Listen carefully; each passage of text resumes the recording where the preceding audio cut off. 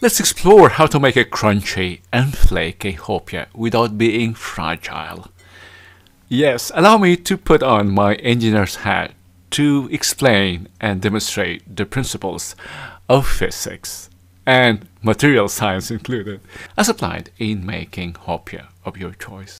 We will understand the ingredients, the steps, and the principles behind all those steps in making this favorite hopia.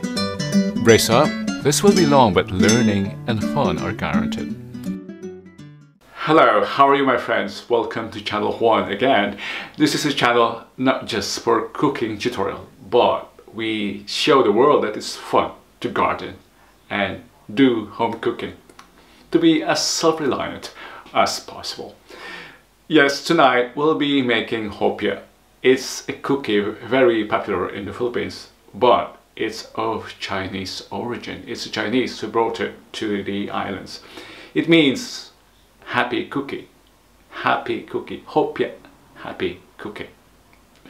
Many YouTubers have made this, but I haven't seen anyone explain the proper way of laminating. They show us the ingredients, but the principles of lamination and to make it crunchy, flaky, without making it fragile is never explained. We'll try to do the physics here tonight. Stay with me. I will now show you the ingredients. Our first ingredients, our first set, the main dough, or some call this the dough A, which is the main crust. Let's just call it dough A, the dough, the main dough. The second set of ingredients are what they refer to as the dough B, or bakers would refer to this as sebo, or the fold-in fat or fold-in dough. This is where the explanation will go. This is the area where we need some explanation. Let's set aside our dough B or sebo for now, and let's work on the first dough. This is the task now where we'll need help of our new mixer. These are the ingredients that give the main structure of the cookie, so they need special or the proper bread handling, which is kneading. Let's add first the dry ingredients. We don't need this protection.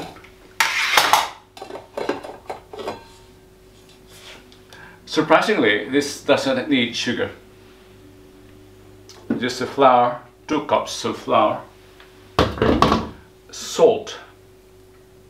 We also need 1/2 cup of water. By the way, just refer to the description box anytime for the complete ingredients.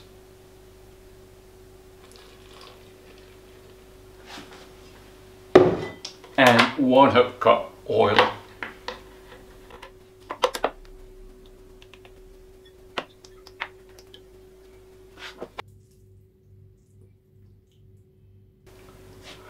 I realized I forgot to mix the dry ingredients first, but don't worry, our kneading hook will do the job.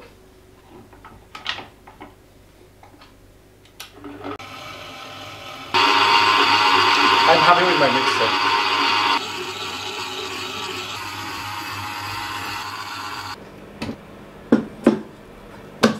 It now reached the state that we want. Yeah. And we need this later. Let's put it on a plate and let's work for the meantime on the sebo, or the second dough. For extra crunch, I'm using here a mixture of cornstarch and flour. Ideally 100% cornstarch, but for me it's 3/4.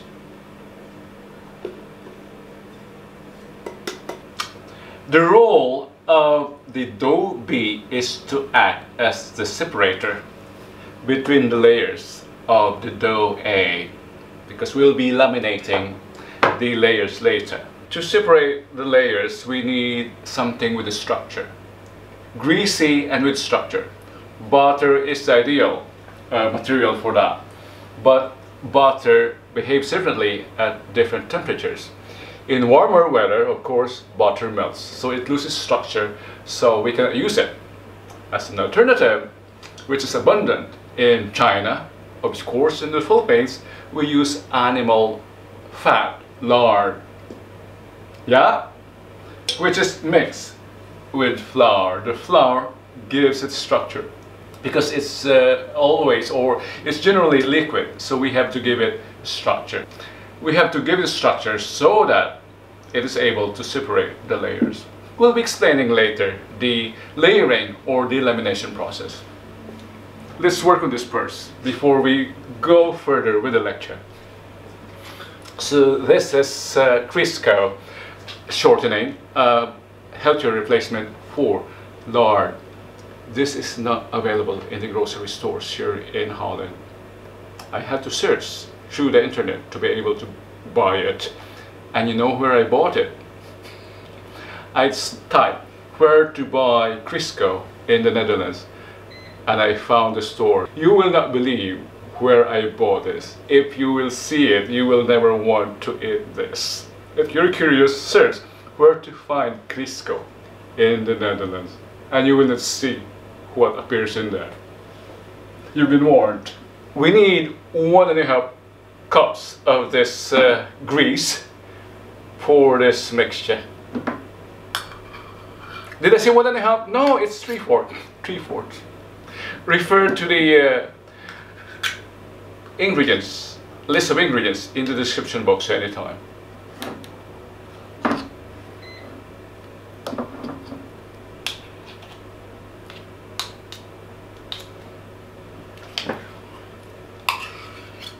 Just 1/2.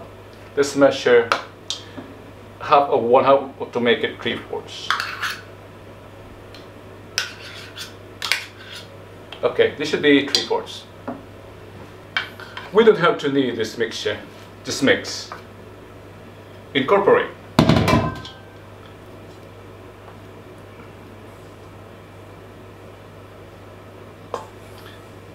As I've said earlier, the flour gives a structure to the grease. I need to use this, it's quicker. And due to those lectures, I forgot the sugar. It's not too late to add it.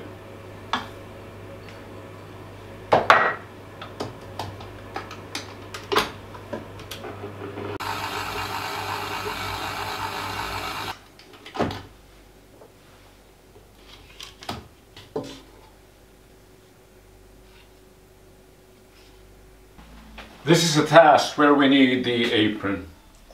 Powdery, dusty, messy. Especially the doughs are oily.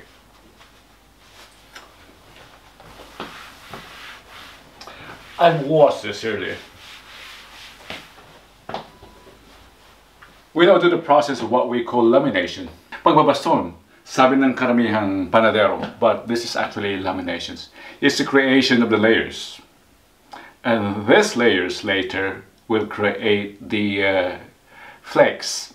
So we have to do it right to make it really flaky and crunchy.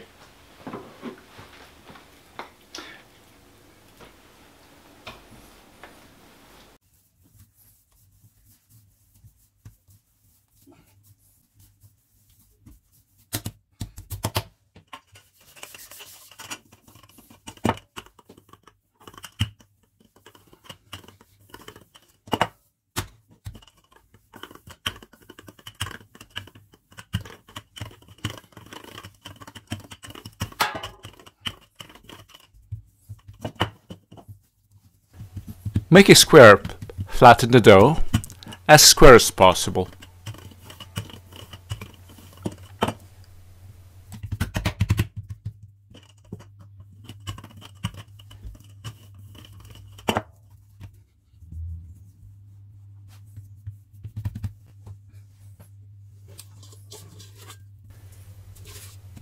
Place the roll-in dough at the center, preferably even, and using the flattened dough envelope the dough bead, just like folding an envelope.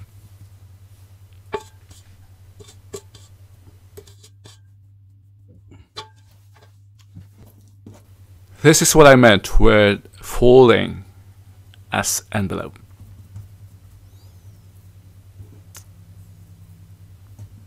Treat the fold-in dough as a letter and roll it lengthwise.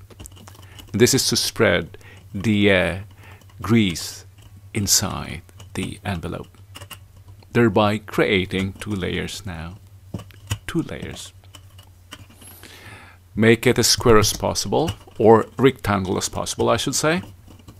You will not prevent breakages. It will happen, no problem. And then fold the dough lengthwise 3 times. Make 3 folds to put it better. Flatten it and roll it again. That is to distribute the grease inside or between the layers. So 2 times 3, we now have 6 layers. Now fold it 3 folds together, or fold it 3 times. We've created 6 times 3. That is approximately now 18. And roll it lengthwise.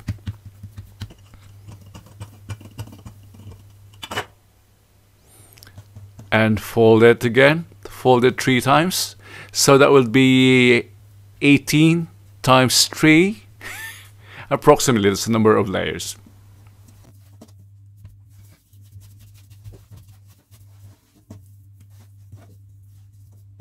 Yes, breakages are not avoidable with this approach, but it's worth it, really. I've seen even professional bakers having breakages in this procedure.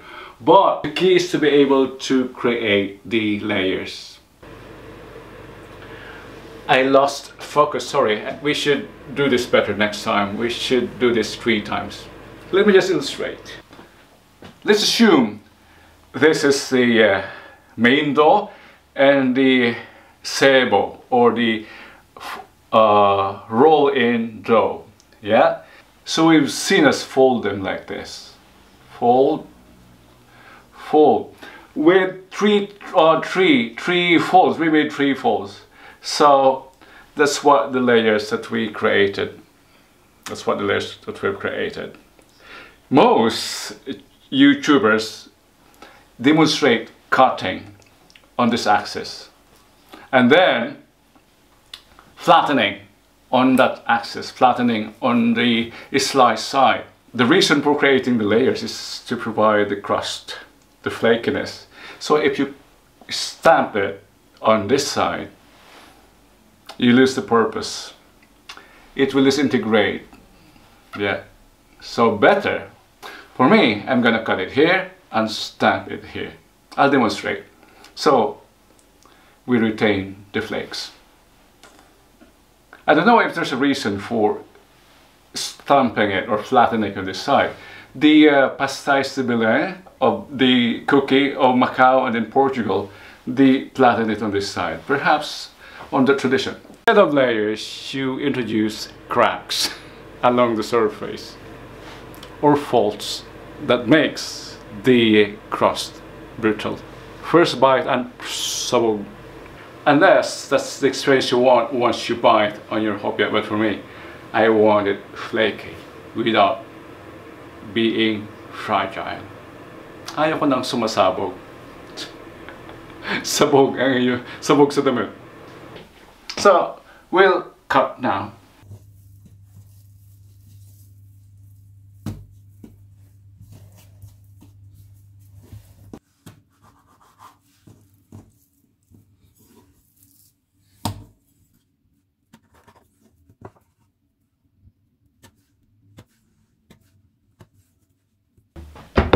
It's time to do the fillings.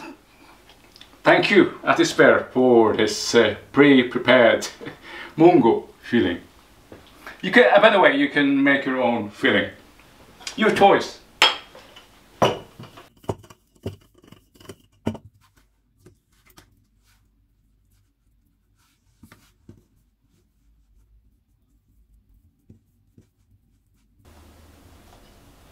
And this is Channel 1's version. with matching lecture on physics.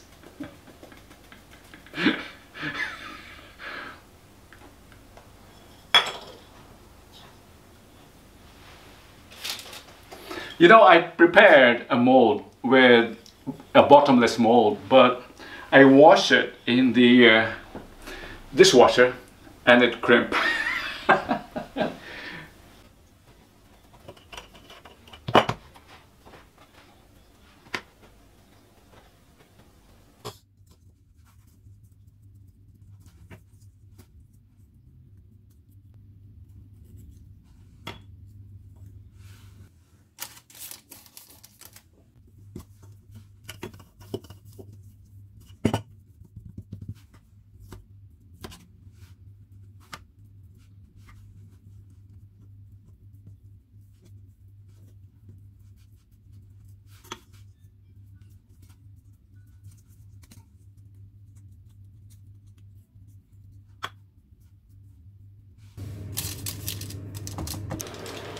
Look at that. Our Hopia panaderia style. Artisanal, irregular in shape. Irregular in shape. I forgot to mention about the egg wash to give it the golden brown color. Yeah, that will be good.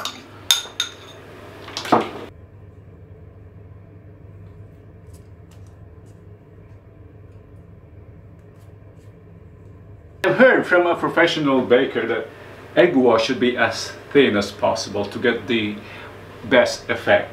I still don't know the logic, but I want to believe. The recipe indicates that ideally for that volume for our recipe we should get 26 to 30. It depends on the size. Since this is on the bigger side, I've got here 25. This is a 26, but there's no space here, so I did not make it. Oh, I might as well make it, yeah? I might as well make it. 26. Now, into the oven for 20 minutes. Don't bake it for more than 30. That's a tip I learned, because they will be dry.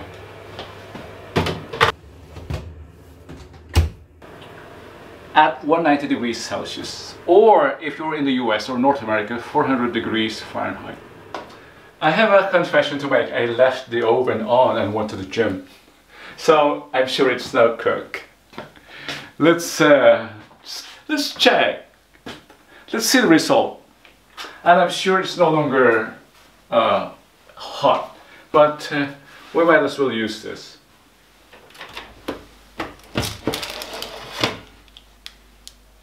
Not bad for a first timer. Didn't turn brown as I expected, but I think the temperature setting was lower. But let's check. Let's start with the smaller one. It's really flaky. Yes, it's really flaky.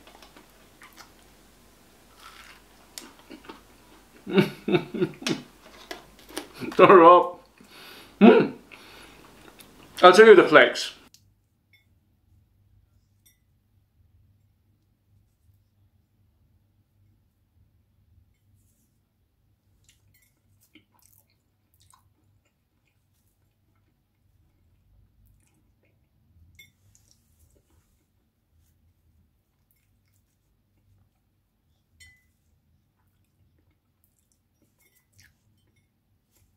I told you, laminating it correctly makes it flaky and crunchy. It doesn't break. For a first timer, I'm happy with the result. So I hope you enjoyed our Hopia happy cooking. My very first here on Channel 1. If you enjoyed what you've just seen, don't forget to subscribe, share. Gawa na rin ng Hopia. Your choice of filling. Until next time.